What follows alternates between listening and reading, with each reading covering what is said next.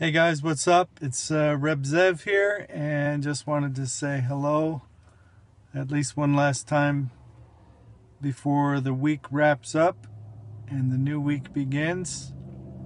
Um, Wanted to share a story that happened a few days ago to me. I was just asking Hashem, can you show me a little kindness today? Extra kindness. Hashem is kind to me all the time. He's not always kind in a way that I understand or that I even appreciate, if I'm honest with you, because many times I ask for things, what I think are simple things, and usually the answer is no, or not now, or wait, whatever. Hashem is always kind to answer me, though, so I will say that. But I was just needed to go for a drive because sometimes I do that to clear my head. And also, to be honest with you, that's where I do the majority of my Hidbodedut, is talking to Hashem while I'm driving in the car, because really that's easier for me. So I'm driving, and I drive for a long time. I drive for like an hour, doing my best to talk to Hashem during that whole time, but also obviously paying attention to the road. And I come to a place, it's a pharmacy, and I had heard that they had frozen yogurt there.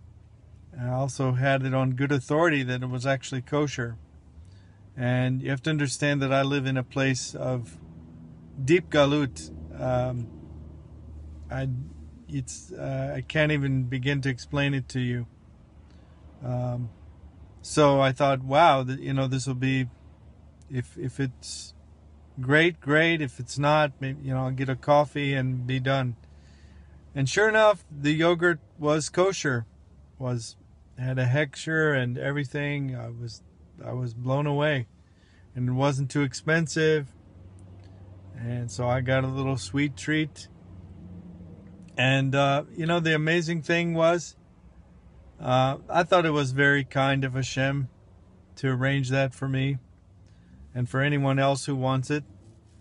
And then also the staff that worked in the cafe. So it was a pharmacy, it was a big pharmacy, and then it also had a cafe inside. And the staff wearing their uniforms were these t-shirts, and it just said, "You are loved." So that's, I was moved by that, really. And actually, some of the staff there understood kosher, and it was really amazing to have this encounter with people. And just, again, their shirts that they wore as part of their uniforms, just t-shirts that said, "You are loved." And so it was a reminder from Hashem that I'm loved and you're loved. And we need those reminders all the time. I need them all the time because I have my own difficulties.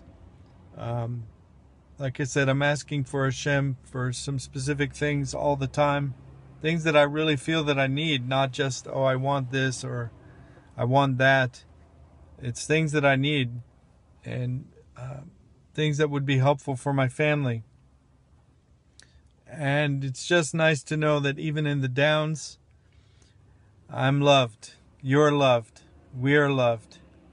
And that's the biggest part of, I've been talking about Plan B all week, and that's a big part of Plan B, is remembering that you are loved. Because if you can remember that, it's going to be very helpful for you going forward. If you have a hard time remembering it, then I pray that Hashem will send reminders to you all the time. For me, a lot of times, almost all the time, it's my children. They're constantly coming and giving me hugs and telling me great things. And sometimes, like I said, I think that day my wife and kids were away doing something. So I needed to go to a faraway place to find people wearing t-shirts saying "You are loved" and giving kosher frozen yogurt. So that's it for this time, guys. Hope everything is great with you. I hope you have a beautiful weekend, a beautiful Shabbat.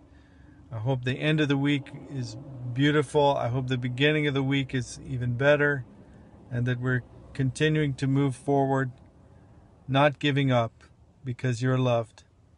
Bye, guys.